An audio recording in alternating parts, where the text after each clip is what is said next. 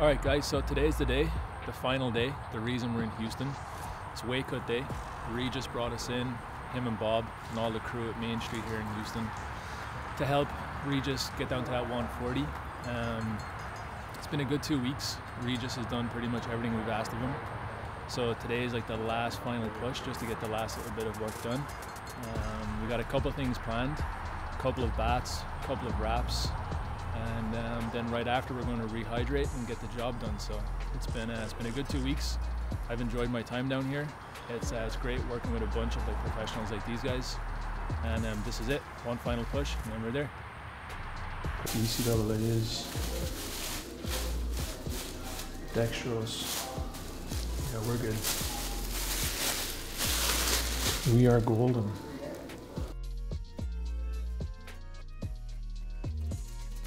So a lot of time when people do reload shakes and stuff like that, they'll take into consideration the potassium, but they never actually go up and look and remember that there's sodium.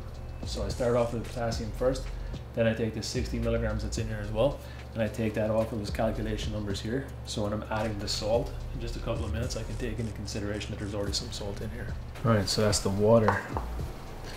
Now we need to do the coconut water.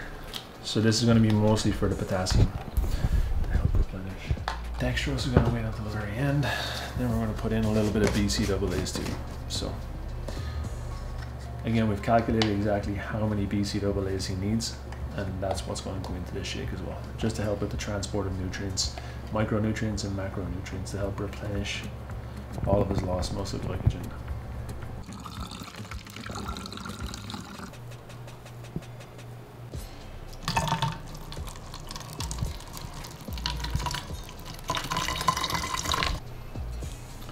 Okay, shake number 1, done. Shake number 2, done. All right, shake 3, last one, done. While you're still sweating, you may as well just let it come up now. Yeah, that's a bit. 10? I don't think so. Right. Well, I'll let you know when the time is up, and then we'll do 60. If you feel good, we'll do another 60. You just tell me when. But yeah, you're still sweating right now, so let's capitalize on that. All right. Today is your most. I was reading a thing that said gladiators wasn't like we thought they was. It was like kind of how fighters are right now. Oh, they had their families and shit in the stadium. They didn't fight to the death. Some Yeah? yeah, they didn't fight to the death. They just fought and fucked each other up, and then they went home. Not all of them, but some. Of course, some of them was like this, you fight till you die, but Right. some of them wasn't like that. They had families and shit. Wait, You look at the NBA, NFL players, them fucking dudes huge. I know. How many more of those guys?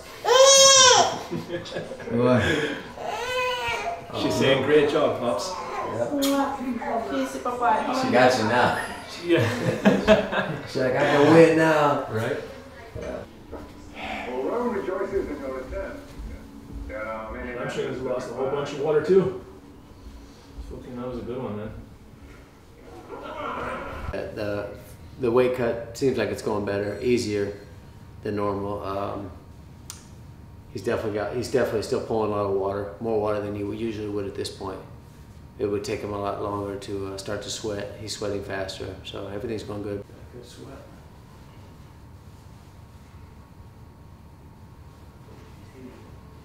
Right, bro.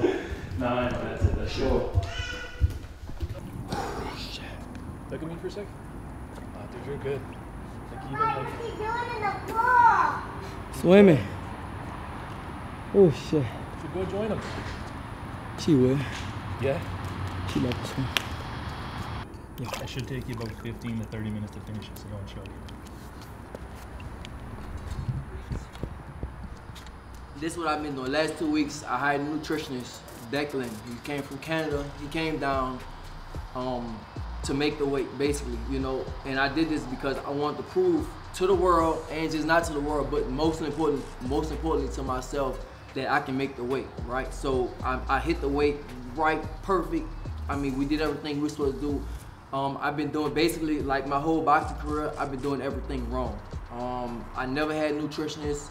I did everything. I mean, I just did everything as backwards. I didn't do what I was supposed to do. I wasn't a professional. I didn't have the right stuff. I never put the right, nutrition-wise, I never put the right stuff in my body. And you know, my last 2 fights, I missed weight. And you know, honestly, I didn't know myself if I can make 140. I thought that, you know, maybe I'll have to go up or whatever. But, you know, for me, it's personal. I do want a belt again at 140. I do want to be a world champion again at 140. So, you know, I said that, you know, right now I said I'm going to do a mock camp.